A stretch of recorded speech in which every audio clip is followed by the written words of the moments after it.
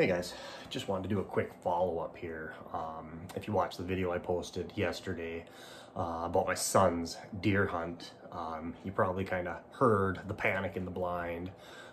He had the crosshairs on that big doe and his gun went click when he pulled the trigger. And then he was gonna grab my gun, and I realized I hadn't even loaded my gun. We got out to the blind. I was just opening the windows and the deer started coming out on the fields already.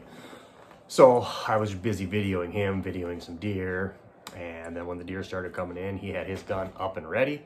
I assumed maybe we just didn't put a shell in the chamber, which I went back to the blind and I picked up both the shell that we ejected and the one that he used to shoot the deer. My son has a 270. It's a gun that he won at a National Wild Turkey Federation banquet when he was 10, which obviously a 10-year-old shooting a 270 was probably a little much for him.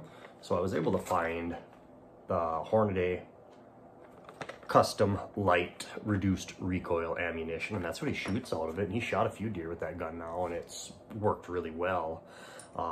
Well, like I said, I found both rounds, and I'm assuming you probably won't be able to see on the camera, but both primers have divots in them. So the one that didn't go off has just a small divot in it, and then the second shell, when we worked the bolt, and then of course the deer, they heard us, they locked right onto us, and he had just enough time to make the shot. When he had the misfire, the deer were probably at 45-ish yards, and then they actually walked in closer, and then we worked the bolt. They were about 35 yards when we did that, and he was able to make the shot. I'm sure if he wouldn't have been able to make the shot that quick, they would have been gone. But I just thought I'd share what actually happened in the blind. We did have a shell in the chamber, and that's the live one. And you can see there's a divot in that primer. It just didn't go off.